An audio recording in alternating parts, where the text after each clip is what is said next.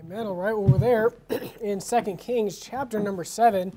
We're right here in 2 Kings chapter 7. We're kind of jumping into the middle of a story. If you just start reading the chapter, it doesn't have much context. You probably really don't know what's going on. So let's just skip back to 2 Kings chapter 6. We're going to read the last few verses of 2 Kings 6 just to kind of see what's going on here. Where are we at? What is happening at this time? Let's look at verse 24 of 2 Kings chapter 6. 2 Kings 6, verse 24, the Bible says this. It says, "And it came to pass after this, that Ben-Hadad, king of Syria, gathered all his host, and went up and besieged Samaria. And there was a great famine in Samaria, and behold, they besieged it, until an ass's head was sold for 80 pieces of silver, and the fourth part of a cab of dove's dung for 5 pieces of silver." So what's going on here? If you're familiar with the Old Testament, probably the most recurring pattern you see is you have the nation of Israel, and all throughout their history, they turn from God, and as a result of them turning from God, God punishes them, whether it's with a foreign nation invading them, or slavery, or imprisonment. They turn from God, God forgives, they turn from Him again, He punishes them, they get right, He forgives, and this just repeats over and over. And just as a side note, I always think it's interesting when people maybe out soul winning, or you'll hear people talk about, I've even heard so-called Christians talk about this idea of, oh, there's the God of the New Testament that's nice and loves everybody, and then there's the God of the Old Testament that hated people and was just off the hook and just enjoyed killing people and was full of wrath. And I always kind of laugh at that, because anyone who's actually read the Old Testament will realize that it's not a story of God's wrath, but it's really a story of God's mercy. Because if you're familiar with the Old Testament, you know that it's not a story of a God who just hates these people and wants to kill them and destroy them.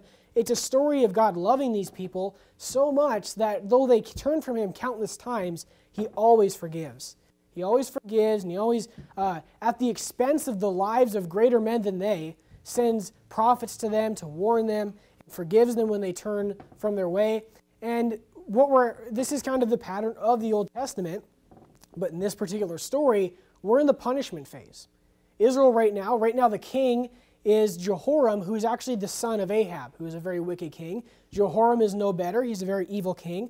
The nation is in a state of rebellion against God. And as a result of this, right now, God is allowing them to be invaded by the king of Syria. And Samaria is actually the capital of Israel, and right now it's being besieged. What is happening is the Syrian army is this great multitude and has surrounded the city, meaning that no food or no supplies is able to get into the city. And for sake of time, we're not going to read the whole rest of chapter 6, but it's a terrible time. People are starving in this city. It's so terrible. People are eating themselves. They're eating their children. It's one of the most horrific stories in the Word of God. And this is because, keep in mind, this is because of their sin. This is because of their choices to rebel against God and turn from God. And God is allowing this to happen to these people for their sin. Skip down to verse 31. You say, well, hopefully at least they get right. Hopefully at least they realize their fault. Verse 31, this is what King Jehoram said. He's the one in charge right now. Let's look what he says. Verse 31, "Then he said, God do so and more also to me, if the head of Elisha the son of Shaphat shall stand on him this day." So here you have this wicked king that says, you know what? This is the prophet's fault. This is Elisha's fault. And it's interesting how Jehoram hasn't really connected that it's God's judgment that's upon him, but he knows it has something to do with Elisha, who is, of course, the prophet of the true God, of the actual God. And so he says, I'm going to go, I'm going to behead Elisha. Now, he's probably not thinking straight. He's probably starving with the rest of these people. It's a very terrible time. So, verse 32, "But Elisha sat in his house, and the elders sat with him. And the king sent a man from before him, but ere the messenger came to him, he, Elisha, said to the elders, See ye how this son of a murderer hath sent to take away mine head? Look, when the messenger cometh, shut the door, and hold him fast at the door. Is not the sound of his master's feet behind him?" So you have what we end up with now is you have Elisha who's in his house. And I think it's interesting that the elders of Israel, they're not with King Jehoram, they're sitting with Elisha. So you have the elders, you have Elisha, you have the king of Israel, and you have this messenger, this servant who works for the king. And this is what brings us in to chapter 7. This is where our story begins. So let's go ahead and go back to 2 Kings 7, and we'll really begin our story here. Now, what I want to do this evening is I want to take this story. Now we know where we're at. Now we know the context. But I want to, this evening, I want to present to you an analogy that we can take from this story. This story can really, if you read it, it matches perfectly with an analogy of the state of the world right now, the state of people who are not saved. If you think about our world, what is our world right now? Well, most people in our world right now are unfortunately not saved. Most people are on their way to hell. They are much like these people in the city. These people in the city, they had no hope. They're starving. They were just waiting to die in the city. They were in a terrible condition because of their sin, and that's how our world is today. Our world is a bunch of people who are unfortunately doomed because of their sin. They are without hope. The Bible says of the unsaved, they have no chance. They are stuck here in the city as a result of it's their own fault, and they are without hope. However, just like with salvation, since the Garden of Eden, God had been prophesying of hope for mankind. Since the Garden of Eden, had been prophesying that one day someone would come to atone for man's sin. Someone would one day come to give mankind a chance that he might be saved. And very similarly in this story, you have the man of God also giving them hope and telling them that prophesying that there will be a way out. Let's look at verse 1. Then Elisha said, again, he's in this room with these people, "Hear ye the word of the Lord. Thus saith the Lord, tomorrow about this time shall a measure of fine flour be sold for a shekel, and 2 measures of barley for a shekel in the gate of Samaria." So you have this people, and if you notice when the story started, it mentioned that because of the fact that they were starving, things that normally wouldn't even be considered edible, like the head of a donkey, are being sold for an insane amount of money because people are starving, they have no food. And here Elisha is saying, within 24 hours, tomorrow about this time, normal food is going to be in abundance. It's going to be sold for cheap because there's going to be so much of it. So here God, through the prophet Elisha, is again, just like the world with salvation, giving them hope and telling them there will be a way out. But just like people in this world, there's a minority of people in this world who mock God and mock his salvation and mock Jesus Christ. So in this story, verse 2, "Then a Lord on whose hand the king leaned answered the man of God and said," he's mocking here, he says, "Behold, if the Lord would make windows in heaven, might this thing be?" He's saying if God would open the windows of heaven, this wouldn't happen. And he, Elisha, said, "Behold, thou shalt see it with thine eyes, but shalt not eat thereof." So here Elisha essentially curses him and says, for mocking, you're going to see it. You're going to know it's true, but you're not going to be able to eat of it. You will not be able to partake in it. Even so, with people who mock God and refuse to be saved, there will come a day, unfortunately, where they will be in hell and they will see salvation that they mocked. They will see the Lord who they mocked, but they will not be able to partake of it. So this is where this story leads us. So let's keep reading and see if this analogy fulfills itself. Verse 3, "And there were 4 leprous men at the entering into the gate. And they said one to another, Why sit we here until we die? If we say we will enter into the city, then the famine is in the city, and we shall die there. And if we sit here, we shall die also. Now therefore come, and let us fall into the host of the Syrians. If they save us alive, we shall live, and if they kill us, we shall but die." So you have this city, these people that are dying and starving, and you have these 4 men that are kind of sitting right outside the gates of this city, and they're just like everyone else. They're dying, they're starving too, and they kind of have this realization kind of dawn upon them, and they're like, okay, hold on a minute. If we keep sitting here, we're going to die. If we go into the city with everyone else, we're also going to die. And they kind of come up with this idea. They're like, why don't we try to go out to the Syrians? What's the worst that can happen? They kill us? They're saying at least there's a chance here. If we sit here, there's certain death. In the city is certain death. But if we go to the Syrians, there's a chance that they might let us live. That's better than staying here and for sure dying. That's what they kind of realize here. So this is their plan. They're like, we're going to go out to the Syrians and see what happens. Verse 5, "And they rose up in the twilight to go into the camp of the Syrians. And when they were come into the uttermost part of the camp of Syria, behold, there was no man there." So they go to this camp of this enormous amount of people, and there's no one there. Everyone's gone. You say, what happened? It explains. "For the Lord had made the host of the Syrians to hear a noise of chariots and a noise of horses, even the noise of a great host. And they, the Syrians, said one to another, Lo, the king of Israel hath hired against us the kings of the Hittites and the kings of the Egyptians to come upon us. Wherefore they arose and fled in the twilight, and left their tents and their horses and their asses, even as the camp as it was, and fled for their lives. So God causes this miracle to happen, where the Syrians hear this noise of this enormous army approaching, and they basically panic, and they drop everything, and they flee, but they leave the camp just as it was. They didn't even take anything with them. They just fled for their life, it says. So you can imagine these men. Here you have this camp that was just a few hours ago sustaining probably hundreds of thousands of people, and here these men show up who are starving, and there's no one there. Verse 8, and when these lepers came unto the uttermost part of the camp, they went into one tent, and did eat and drink, and carried thence silver and gold and raiment, and went and hid it. And came again, and entered into another tent, and carried thence also, and went and hid it. So just imagine how happy these men are right now. Here, these men have physically been saved. Here they were about to die, they're about to starve, and they have stumbled across this physical salvation that the rest of these people don't even know about. They found food. I'm sure they're just elated. I'm sure they're full of joy. And they're just going from tent to tent, and they're getting treasure and gold, and they're eating. I'm sure their heart's desire. But then something kind of hits them. They kind of realize something. Something from their conscience sort of comes up and kind of stops them in their tracks. And verse 9 is the verse of the sermon here we're going to look at this evening.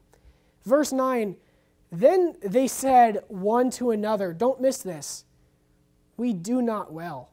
You say, what are you talking about? You've been saved. You have all the food you could ever want. Why would you say we do not well? They're saying we do not well. They're saying what we are doing is not right. Why? This day is a day of good tidings. Don't miss this. And we hold our peace. The phrase we hold our peace appears a lot in the Bible. What it means is to have something to say and to not say it.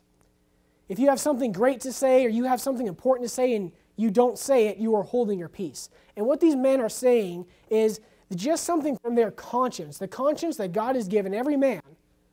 Something from their conscience has popped up inside of them, and they say, you know what? We're sitting here just maybe a mile or two away. You have people that are starving. They're eating their own children. They're dying. They have no hope. And we have found the answer for all these people, and we're eating all this food, and we're enjoying all this, but we're not telling them about it. And they're saying, this is good news. This is good tidings. The word gospel actually means good news. They're saying, this is good tidings. And we're sitting here, and we're not saying anything about it. They're saying, we do not well. They're saying, this is messed up what we are doing right now. So what do they do? They go on to say, if we tarry till the morning light, some mischief will come upon us. Now therefore come, that we may go and tell the king's household. They're saying, we need to tell everybody about this. And this isn't anything special. You wouldn't look at this and say that these are you wouldn't say this is an act of enormous character. I mean, this is just a common sense reaction. Surely any normal person in their situation would have something from their conscience tug at them and say, this isn't right that we're not telling anybody about this. Think if you had the cure to cancer, you had the cure to some disease that was killing the vast majority of people on earth, and you knew about it and you didn't tell anybody else. You would be considered a psychopath. Why wouldn't you tell everybody else? So this evening, the title of the sermon this evening is If We Hold Our Peace. If we hold our peace. Because here is kind of the final bow on this analogy we're looking at. You as a Christian have found something way, way, way more valuable than what these guys found. What have these guys found? Okay, their lives were saved physically on this earth. Okay. You as a Christian, if you are saved, you have found something of priceless more value than this. You have been saved. You have eternal life. This is something that the majority of the world is over here. They are starving. They're without hope. They're doomed. They don't even know it. Everyone in this world is a heartbeat away, a breath away from eternal torture and screaming in hell, and you know how they can get out of it. Is your reaction to hold your peace? This evening, I know we have food, and so we'll try to hurry this evening, but I want to look at just two consequences this evening of choosing to hold our peace. If we are Christians and we choose not to tell a lost and dying world about Christ, what does that mean? What's the consequence of that? What is the result of that? Go ahead and turn to Acts chapter 1. Acts chapter 1. The first this evening is this: if we hold our peace, if we choose not to tell people about what we have, about Jesus Christ, how to be saved, if we hold our peace, we ignore the directive. You see, soul winning, it's not just an obligation. It's not just a common sense reaction by anybody with a conscience. It's more than that. It's a directive. It's a command by God. It's an expectation. You don't have to turn there. While you're turning to Acts 1, I'll read to you Mark 16:15. Many of you know it. This is Jesus speaking to his disciples before he ascends into heaven. And he said unto them, Go ye into all the world and preach the gospel to every creature. This is the last thing Christ told his disciples before he left. You hear in Acts 1, and this is kind of what we're talking about. The book of Acts, of course, it's the Acts of the Apostles. It's the things that the followers of Jesus Christ did once he ascended into heaven. But the book of Acts kind of starts off with a little bit of a review, and it starts off with the conversation that Christ had with his disciples right before he ascended into heaven. So verse 8 is the last thing he told them before he went into heaven. Verse 8, Jesus says, But ye shall receive power. After that, the Holy Ghost is come upon you, and ye shall be witnesses unto me, both in Jerusalem and in all Judea and in Samaria, and unto the uttermost parts of the earth. What he is telling them is he's telling them, you will do this. I'm commanding you to do this. If you open any electrical code or a building code of a city, if you see the words shall, that is telling you that this is mandatory. It's not up to you. It's not shall be permitted. It's not you're allowed to do this if you want, if you feel like it. If a building code tells you this shall be done in this manner with this material in this way, that means you must do this. You must do this or you are not listening to the code. You are not complying to the code. Here Christ is telling his disciples, I'm going into heaven. I just died. I just bought enough salvation for billions of people, for everyone who has ever lived, anyone who is alive, and anyone who ever will live. And it's your job. You will go and you will tell everyone about this. It's his last command before he went into heaven. And as if that wasn't urgent enough, notice this. And when he had spoken these things while they beheld, he was taken up, and a cloud received him out of their sight. So obviously this is probably a pretty shocking sight. They're just talking to Jesus like they always have been, and he just ascends into heaven and he's gone. And as anybody probably would, they're sitting here just kind of staring at the clouds in shock. I'm sure not for a couple moments, maybe a minute at the most. They're just kind of maybe speechless. They're just kind of staring at the clouds. It was so urgent that God didn't even have a minute for them to spare. Immediately, he sends men to get them moving. Notice this. Verse 10, and while they looked steadfastly into heaven as he went up, they're still looking. They're still in this few moments of speechlessness. Behold, 2 men stood by them in white apparel, which also said, Ye men of Galilee, why stand ye gazing up into heaven? This same Jesus, which is taken up from you into heaven, shall so come in like manner as ye have seen him go into heaven. Immediately, God sends 2 angels to go up to them and say, Go on, get to work. There's work to do. This is how urgent it was. Turn to 1 Thessalonians 2.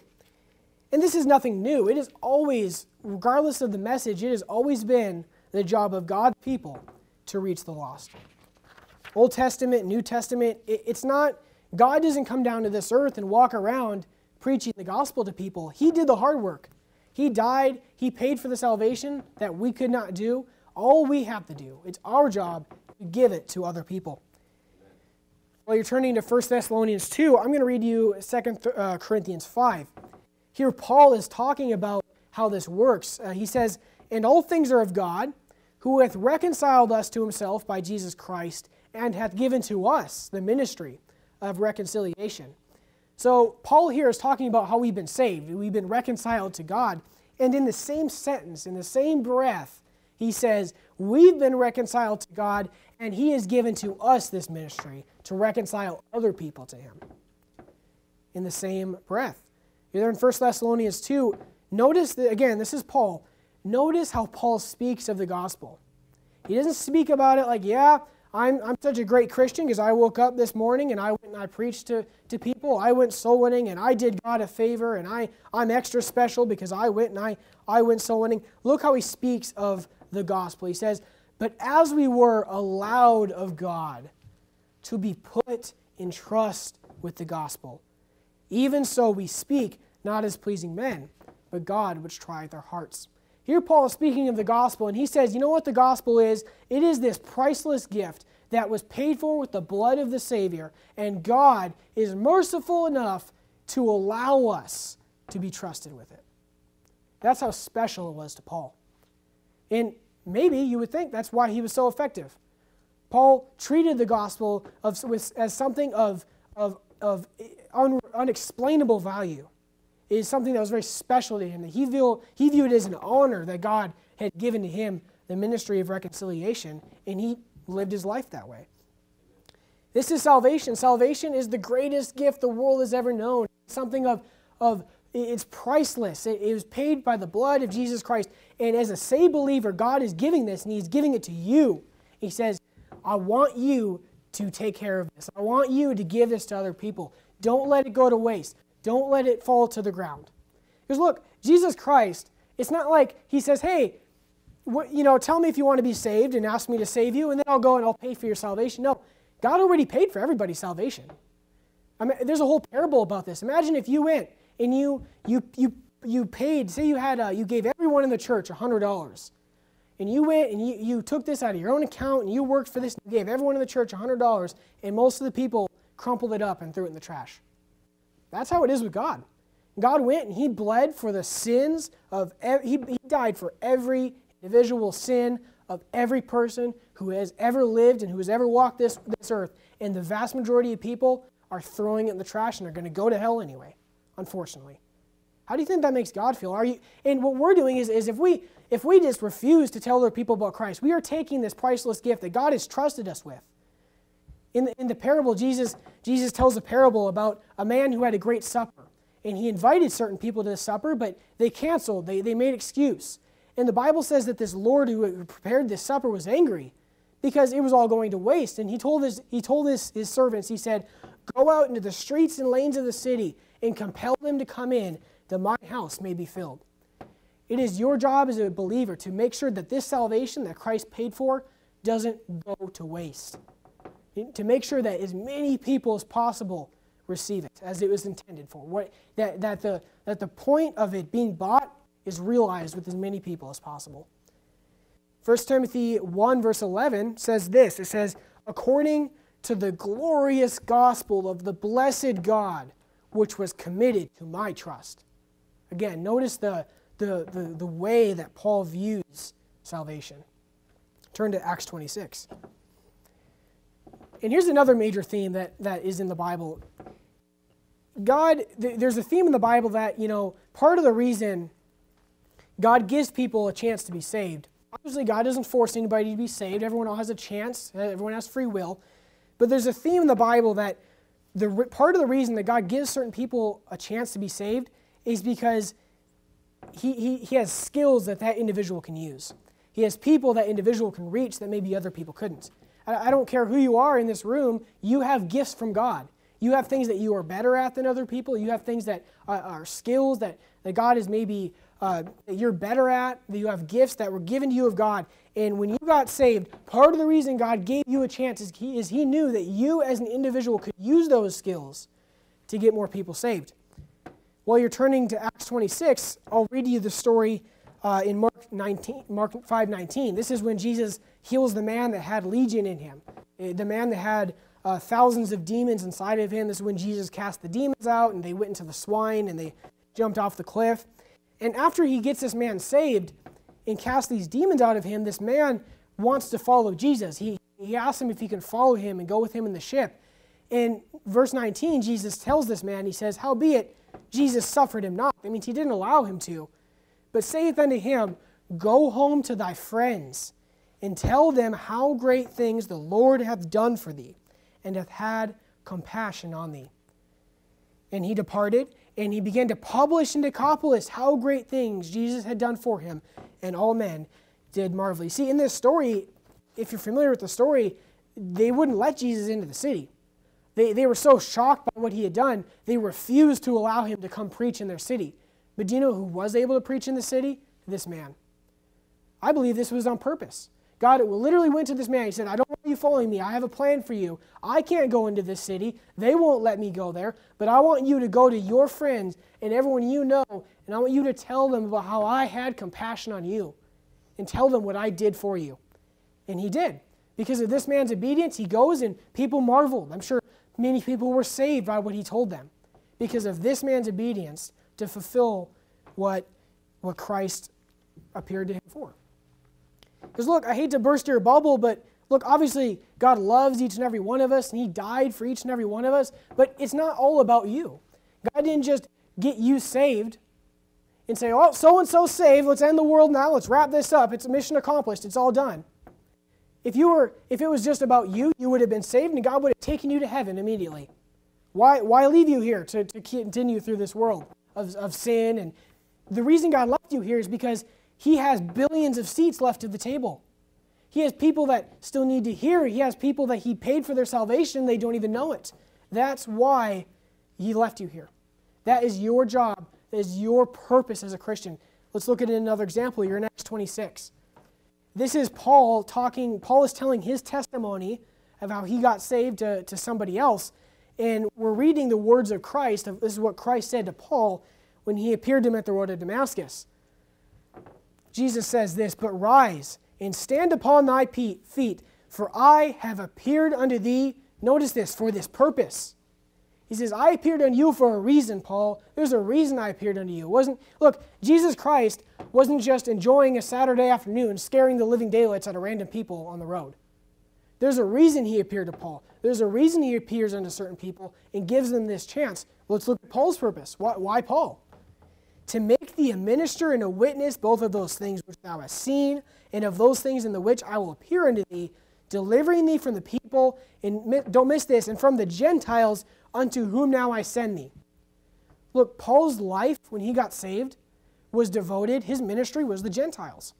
This is why God appeared unto him, because he knew Paul's skills. He knew we're learning about Paul on Wednesday nights in the book of Acts. Paul had very special skills. Paul had things that he was good at, that God could use. He had a background that was valuable in his ministry. And because of this, God said, you know what, Paul, I appeared unto you to give you a chance to be saved because I can use you to get other people saved.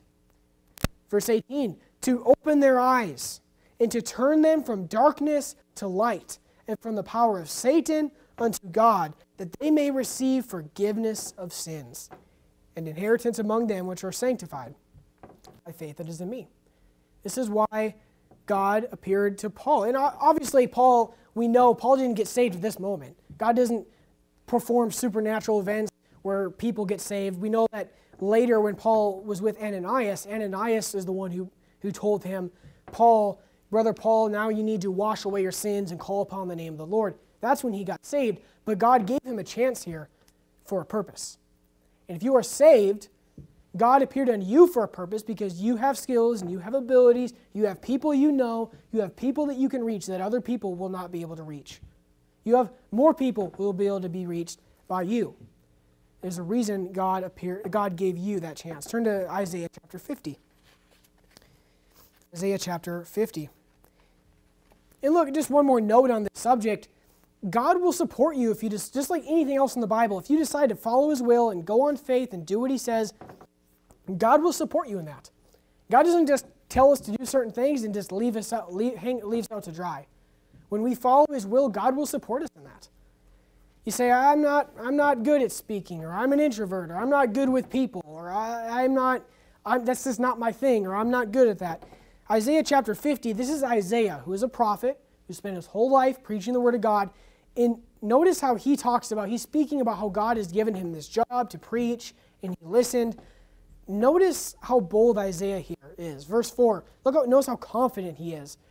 Verse 4 of Isaiah 50, the Lord God hath given me the tongue of the learned, that I should know how to speak a word in season to him that is weary. He waketh morning by morning, he waketh mine ear to hear as the learned.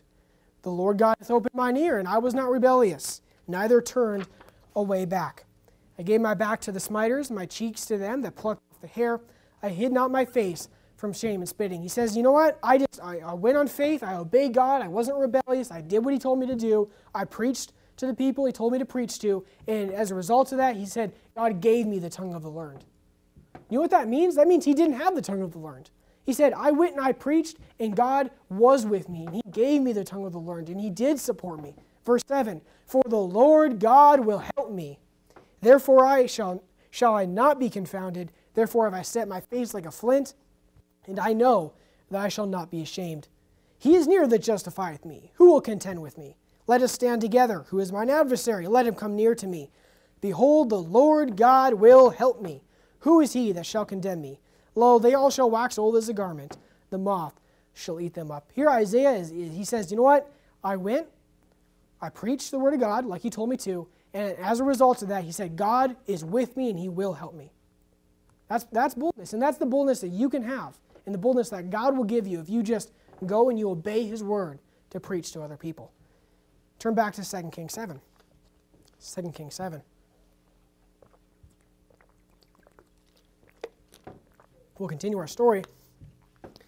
So we looked at the first thing that we see. If we hold our peace, if we don't tell people about Christ, what we're doing is we're taking this command that God gave us, that he appeared to us for, and we're throwing it in the trash. Saying, no, I don't think so, God. Not doing it. The second thing, not only are we ignoring the directive that God gave us, but if we hold our peace, and you know what? This is something that honestly is more weightier than just a command by God. If we hold our peace, we ignore the demand. We ignore the demand. Let's continue our story. And this story, it almost gets kind of sad, and I'll explain why. So these men, they go and they tell the city. Verse 10, 2 Kings 7:10. So they came and called into the porter of the city and told them, saying, we came to the camp of the Syrians, and behold, there was no man there. Neither voice of man, but horses tied and asses tied, and the tents as they were. And he called the porters, and they told it to the king's house within. So they go, we're not going to read this whole story, but basically what happens is they go and they tell, it's too good to be true.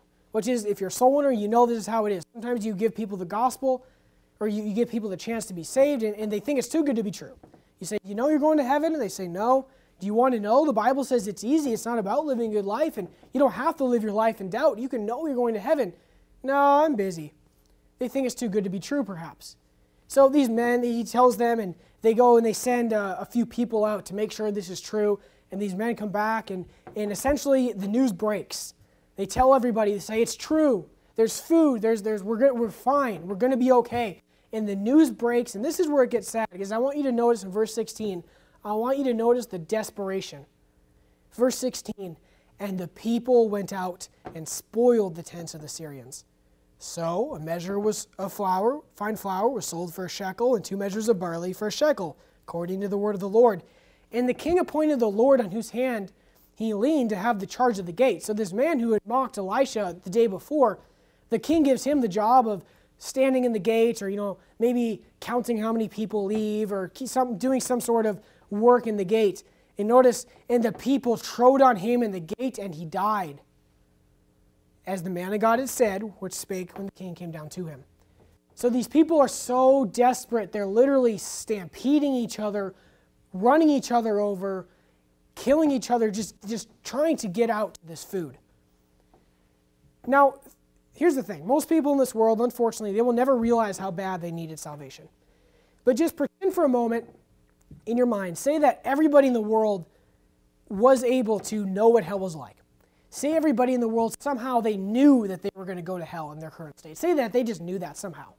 That was revealed to them, where they knew that they were going to be tortured and screaming in hell for all eternity. And say that they knew that they could find out how to be saved at this church. Say that they just knew this. What we know, say that they knew this. People, the world would be stampeding itself to get through the doors of this church. That's how desperate people would be. And it's not that people, it's just that people don't know. Turn to John 4. It's just that people, they have no clue what is awaiting them. They would do anything to get salvation if they knew how bad they needed it, but they do not know that they need it. They do not know what they deserve, they don't know what they're facing, and they don't know how to escape it. Even Christians, so-called Christians who believe in a hell, they think they're fine. I'll just live the best life I can and hopefully I get to heaven. You're there in John 4. We're just going to read verse 10. This is Jesus talking to the woman at the well and preaching her the gospel. And of course, she does end up getting saved. But I want you to notice what Jesus says to her, because at this point in the conversation, Jesus is sitting at a well. He's talking to this woman about salvation, and she's clueless. She has no idea that the God of the universe is sitting right in front of her. She has no idea that she's unsaved. She has no idea yet that she needs to be saved. And notice what Jesus says to her. He kind of makes this remark that she doesn't understand, but he makes this remark to her. He says, Jesus answered and said unto her, if thou knewest the gift of God, and who it was that saith to thee, give me to drink, thou wouldst have asked of them, and he would have given thee living water. Here's what he's saying. He says, you know, if you knew who I was, and more importantly, he says, if thou knewest the gift of God, if you knew what salvation was, if you knew that there was this gift that saved you from a hell that you were facing, a hell that you were going to go one day, if you knew, here's what he's saying. He's saying, you know, if you only knew. You know, a lot of times we go soul winning and you run into that maybe really nice guy who's like, I just don't have time right now. Or, you know what? Even the jerk was like, I'm not interested. Look, even that jerk, if they only knew of salvation, they would be begging you for it. If they only knew what they're facing, if they only knew they were facing the hell that you were at one point facing, and the hell that they deserve just like you deserve, if they only knew about that, they would do anything to get it. They would do anything to escape it. And we know that. And we just shut up about it. Imagine if it would probably make news. It would probably be in national news. If there was a man, say someone was sitting say that someone was at the Grand Canyon and sitting in a chair and people are walking by and they say they don't see it. And someone just stumbles and falls off the cliff and he sees that. And then someone else comes by and falls off the cliff. Say just hundreds of people just walking by, someone else died, someone else died. Say he didn't say a word. This would be national news. This person's a psychopath. This person's a sicko. And this is what most Christians do. It's sad. It's heartbreaking. Most Christians know the hell that most people are facing, and they will live their whole life watching people walk off that cliff to a hell that they will never escape. Someone, by the way, who only has saved themselves because someone told them. It's pitiful. God forbid. And, you know, this idea of if thou knewest. This is what we see in 2 Kings 7. At the point, let's kind of go back in the story. At the point when these men are eating in these tents, and before they kind of realize they need to tell people, at that point, if you froze time, you had people that were saved physically, and you had a whole city of people who were starving, who, if they only knew that they had a chance to be saved, they would be doing anything to get it. You don't have to turn there, but Ephesians 2:12 is kind of describing the state of how we were before we were saved. Verse 12 says, at that time ye were without Christ, being aliens from the commonwealth of Israel and strangers from the covenant of promise, having no hope and without God in the world. But now, in Jesus Christ, ye who sometimes were afar off are made nigh by the blood of Christ. For he is our peace, who hath made both one and hath broken down the middle wall of partition between us. You see, all have sinned and come short of the glory of God. Every tongue will be found guilty before God, the Bible says. Everyone in this world who is unsaved is separated from God by a veil, by a curtain of their sin. They will never be able to attain God's righteousness. They will never be able to attain God's level. They're separated by a veil of their sin. And here, this is what Paul is saying. He's saying when you got saved, before you were without hope, before you had no chance, but when you got saved, Jesus Christ came in, he broke down that wall between you. He broke down the middle wall of partition between us. This is why, in fact, when Jesus died, at the moment that he died on the cross for the sins of the world, and he said, it is finished. This is why in the temple you had the Ark of the Covenant that represented the presence of God. And this Ark of the Covenant was in this special room at the back of the temple. It was called the Most Holy Place. And no one was allowed to approach God in this room. Except for one time a year, the high priest, one man, was allowed to go in through this veil. This room was closed off by a thick veil. And once a year, this high priest was allowed to, after following all these procedures, and he was able to go in once a year and present an offering for the people to approach unto God. But the rest of the year, for everybody else, this room, this ark that represented the presence of God, was closed off by a veil. When you got saved, when Jesus Christ died on the cross, the veil of the physical temple that was actually in Jerusalem, the Bible says that veil was rent in two. Because what Jesus did when he died is he provided a chance for every single person to have that wall of their sin, that veil of their sin, broken down and to be with God. But the majority of people are still out there on the other side of this veil. If you're saved, praise God, you've had this wall's been broken down. You, a sinner, you're clothed in the righteousness of God, and you will spend eternity with Jesus Christ. Anytime you want, you can go pray to God and be in the throne room of God. You have access to God whenever you want. But most people they're doomed. They're without hope. So you say, man, that's pretty sad. What's the hope for the unsaved man? How is he supposed to get saved? I mean, Christ died for everybody, but that doesn't mean that everybody's going to heaven. How is someone who's unsaved supposed to get saved? Turn to Luke 16. We'll end here, Luke 16. Here's the plan for the unsaved man. It's us. We're the bottleneck. We don't even have the hardest job. Jesus paid it all. Jesus died for everybody. He shed his blood for everybody. He suffered for everybody. That's already done. The bottleneck is us. The bottleneck is us. Ezekiel 22:30, I'll just read it for you. It's a chapter, again, talking about the nation of Israel, and it's talking about how wicked the nation was and how backslidden the nation was. And it says in Ezekiel 22:30, God says of this nation at the end of the chapter, he says, "And I sought for a man among them that should make up the hedge and stand in the gap before me for the land, that I should not destroy it. But I found none." God's saying, I didn't want to destroy the land. Just like God doesn't want anybody to go to hell. He's a perfect judge. He has to send people to hell for their sin if it goes unforgiven, but God doesn't want anyone to go to hell. Just like with this nation, God says, I didn't want to destroy it. They deserved it, but I didn't want to do that. He says, I looked for a man. I looked for someone who would stand for what's right. I looked for someone I could use, but I couldn't find a single person. Verse 31, he says, "Therefore, for that reason, have I poured out mine indignation upon them. I have consumed them in the fire of my wrath. Their own way have I recompensed on their heads, saith the Lord God." You see, billions of people are in hell right now. People are going to hell. I looked up the numbers at one point of how many people died, every year, and if you divide it, by the hour and minute, and if you divide it by how many people are saved and unsaved, I think it was somewhere within 10 minutes, 100 people will go to hell. By the time the sermon's over, 100 people will learn what hell is like. And all those people in hell that God is pouring his wrath upon, he that hath not the Son, the wrath of God abideth on him. They're in hell and they're getting judged for what they deserve, but God did not want them to go there.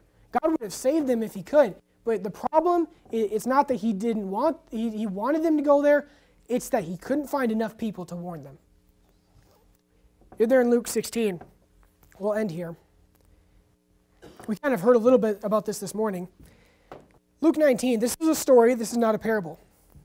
Jesus says this, "There was a certain rich man, which was clothed in purple and fine linen, and fared sumptuously every day. And there was a certain beggar named Lazarus, which was laid at his gate, full of sores, and desiring to be fed with the crumbs which fell from the rich man's table. Moreover, the dogs came and licked his sores. And it came to pass that the beggar died, was carried by the angels into Abraham's bosom." This man, Lazarus, was saved.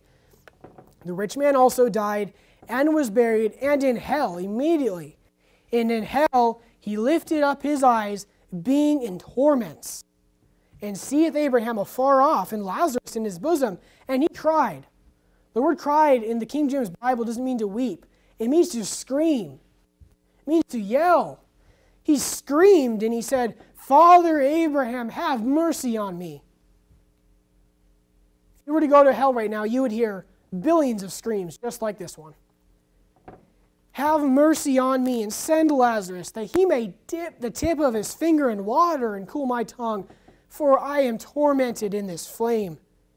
But Abraham said, "Son, remember that in thy lifetime thou receivest thy good things, and likewise Lazarus evil things. But now he is comforted, and thou art tormented. And beside all this, between us and you, there is a great gulf fixed, so that they which would pass from hence to you cannot, neither can they pass to us that would come from thence. He's saying, I can't do anything for you. He says there's a wall between us. There's a gulf between us. He says people can't go from here to there, and people can't come from hell to heaven. So this man, he realizes that there is no hope for him, but look what he says next. Look what he says next. Verse 27, then he said, I pray thee therefore, Father, that thou wouldest send him to my father's house. For I have 5 brethren, that he may testify unto them, lest they also come into this place of torment. He says, send Lazarus then, resurrect him from the dead, that he can tell my family. He says, I don't want my family to come here. You go soul winning and people joke around, I want to go to hell, it's where all my friends are. Your friends don't want you in hell. Your family doesn't want you in hell.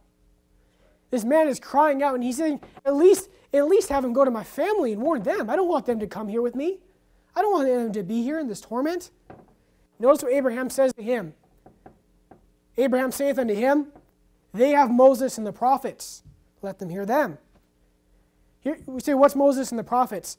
Moses is the law. The Bible says the law was given by Moses. If you're familiar with how Romans speaks of the law is the commandments of God. This is the law. And what the law does is the law is what shows us that we're sinners. Because if there was no law or there was no standard of right and wrong, we wouldn't know that we were sinners. Because there's no law that we broke. But when a holy God comes and gives us his law, and we look at this law and we see that we don't match up to that, then we know that we're guilty. That's what the law does. They have Moses and the prophets, he says. And this man, verse 30, and he said, nay, Father Abraham, but if one went unto them from the dead, they will repent. He's saying, if they saw someone resurrect from the dead, they'll listen. And he says again, if they hear not Moses and the prophets, neither will they be persuaded, though one rose from the dead.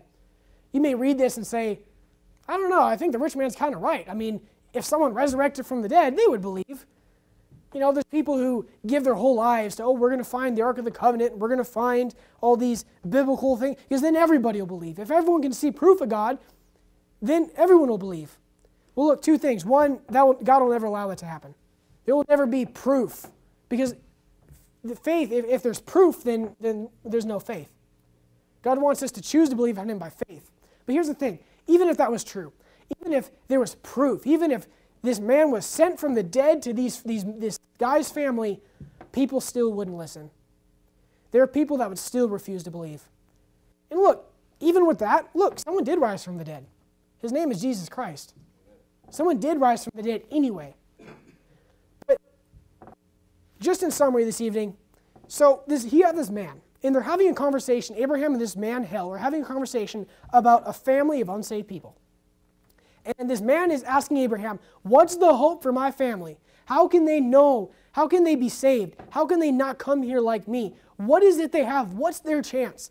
And Abraham tells him twice. He says, they have 2 things. They have Moses and they have the prophets. Again, Moses is the law. Look, most people in the world, they have the law. They have the Bible. But look, that's not enough. That's not the only thing he said. He didn't say they have the law. They're fine. Unsaved people don't wander into Barnes & Noble and pick up a Bible and, I'm saved now. That makes sense. That's not enough. I mean, they need it. It's necessary to have the Word of God, of course. But there's something else they need. They need the prophets. Who's the prophets? The prophets is you. Prophet is someone who preaches. A prophet is someone who's been used. Prophets are just people. It's not a fancy term. All a prophet is it's a man that God has used, or a man or a woman throughout the whole Bible to convey His word to a lost world. That's all it is. You're the prophet. Now, I mean, that doesn't mean you're going to listen. You can be like Jonah, and you can have a hard heart, and you can, that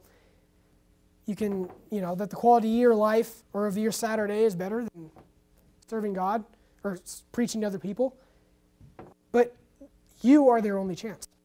Because look, what do they need? They need 2 things. They need Moses and the prophets. Check. They have the law. You are the bottleneck. We are the bottleneck as believers. And you say, yeah, but because I think this is what most people say. Well, how important am I as one person? I'm just one person. How important am I? Well, look, let's wander through an exercise here. Let's say, hypothetically, we're talking about a lot of hypotheticals this evening, but let's say hypothetically that we had 1,000 people show up for soul winning, every soul winning time, for the next 30 years, just consistently, would more people get saved? Of course, obviously, right? Way more people get saved. Okay, what if we had 100 more people? Would more people get saved? If 100 more people showed up every single service for soul winning? Yes, of course. What if 50 people showed up? Would more people get saved? Yes. What if 10 people showed up? Extra people? Yes. Now, what if one extra person? What if one extra person showed up soul winning every single Saturday? Would more people get saved? Yes, for sure. Well, you say, oh yeah, but if someone's seeking for the truth, God will show it to them. Yeah, but I think there's a lot of people who are going to go to hell, not because they weren't really seeking the truth enough, but I think a lot of people are seeking the truth. I think everyone to some extent wants to know what's true. I think there's a lot of people who are going to go to hell not because God did not love them, not because there was not salvation that was already bought and paid for waiting for them with their name on it, but because there just wasn't enough people. Remember what Jesus said? He said, the harvest is plenteous, but the laborers are few. He said, there's tons of wheat on the ground, but there's no one to pick it up. That's the problem. So you say, how important am I as one person? How important is a single soul? One soul.